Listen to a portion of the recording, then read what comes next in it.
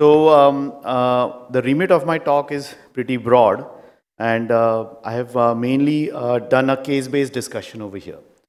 So three things I'll be trying to discuss through the talk. First is, when do you use a combined approach when you are doing an ACDF? What is non-union after ACDF, and thoughts on that, and dysphagia after ACDF. So as we all know, that the indications of ACDF are radiculopathy, myelopathy, traumatic disruption of the cervical spine, tumors and infections, but that usually you need a corpectomy in many of those cases. And to treat kyphosis also, which could be the sequelae of infection or trauma, which also many times needs corpectomy. So selection of the approach, there's a question about whether you go front or you combine with front and back. So that decision depends on a lot of factors. So the things which cross my mind are, can the job be done using a single approach only? Single approach is usually less morbid than combined approach. Where is the pathology? Is it anterior or posterior, or indeed both? And how many levels need to be spanned? Then you need to consider the natural history of the pathology, whether it's a trauma, tumor, or infection. And even if you, can you answer the question, can the mobilization of the patient be delayed a little bit? Another factor which we should always consider before making this decision is, has the patient had previous neck surgery? So for a combined approach in trauma, usually if there's a 3-column disruption, then we used a combined approach, front and back as one procedure, or you could stage it also. In infection and tumor pathology, when 2 or more level corpectomy is needed, then usually it's a front and back approach in my book. And in degenerative cases, where you have done a single-sided approach, but unfortunately at the end of the surgery, a patient wakes up with worsening neurodeficit, then you have to do posterior approach as well to decompress, or vice versa. So we all know anterior is the Smith-Robinson approach, and it is shown in the figure, where you go medial to the sternocleidomastoid and the vessels, and lateral to the trachea and esophagus.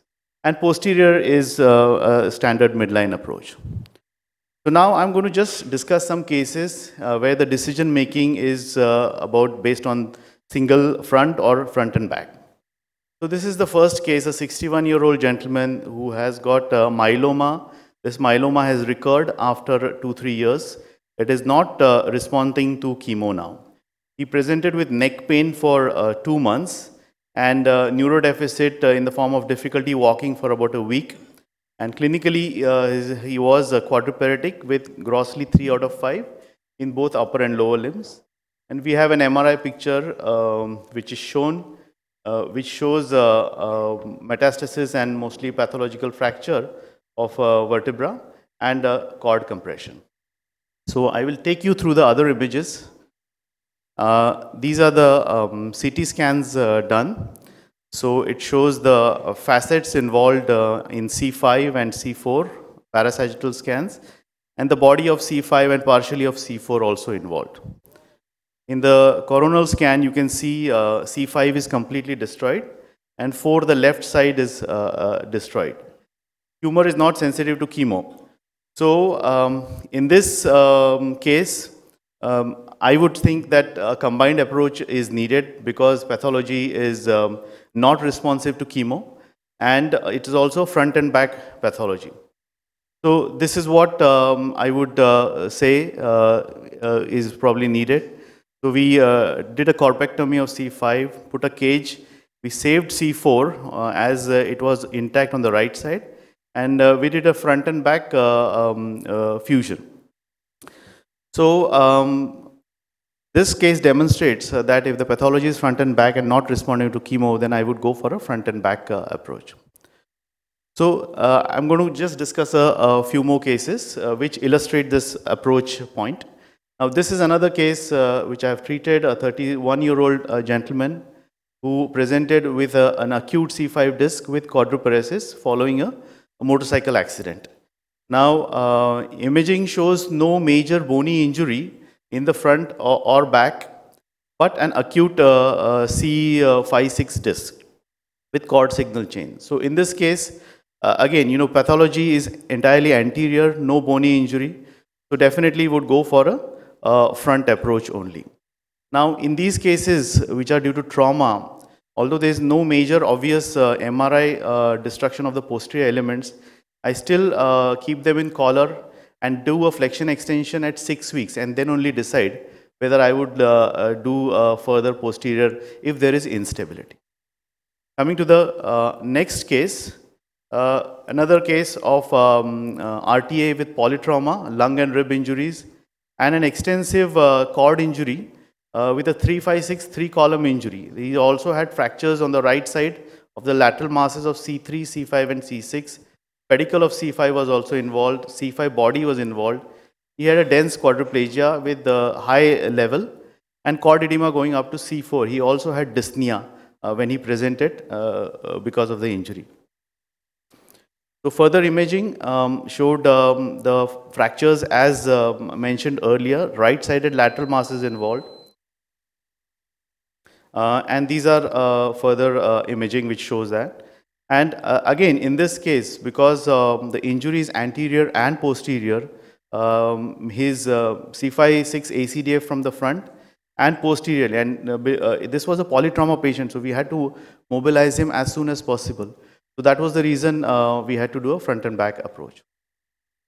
This is another case, a 46-year-old with a C4-5 subluxation stroke dislocation with quadriparesis because of a diving accident in shallow water. Now, imaging shows anterior subluxation with a disc which is migrated posteriorly and perched facets. So, for him, the management was skull traction for some time till we get the OR ready, and surprisingly, it has reduced very nicely, and the neurology was intact. After that, we proceeded with the front approach only, and 6 weeks we did flexion extension, no instability, so no posterior work was needed. Another case of trauma where there is an extensive injury, quadriparesis. He presented a week post-injury, and he walked into the clinic in spite of this injury after 1 week. So again, he has posterior injury also, and he has facet joint injuries also. These are his CT scans which show perch facets 4, 5 and 5, 6 and 4, 5 on the left side. Now in this case, again, the initial management was a 2-level ACDF, and then I have mobilized him with a collar. You can see that the 4, 5 facet is slightly distracted, but we are going to wait and watch on him, and if he shows obvious instability at 6 weeks, then we'll proceed with the posterior. Last case, this is a tumor infection pathology. 49-year-old with miliary tuberculosis, neck pain for 6 months, and he presented with 2 weeks of quadriparesis. The C5-6 destroyed with kyphosis and retropulsion, as you can see on his MRI and CT.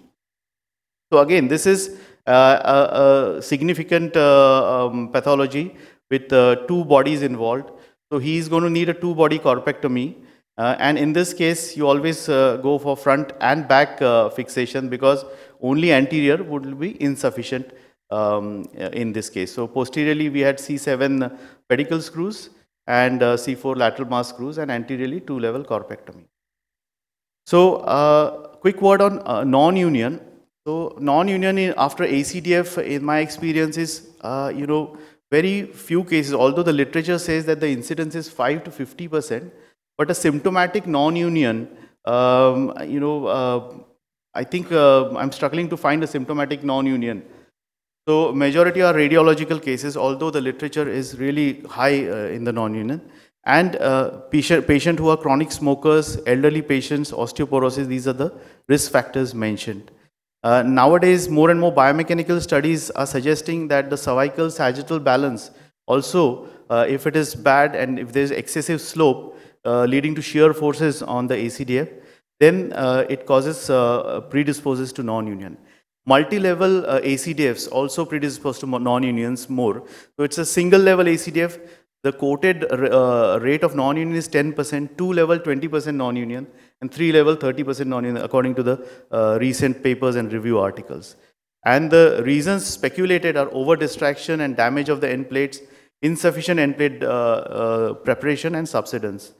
A lot of my colleagues over here, they do ACDFs in degenerative cases without any screw fixation, so standalone cages. And there's no evidence to say that standalone cages are more prone to non-union than with fixation. Another topic which is of relevance here is dysphagia after anterior cervical surgery. So literature says that nearly 70% of all patients with anterior surgery have early post-operative dysphagia, but luckily over the long term it reduces to 5 to 10%, and very few patients have long-term dysphagia.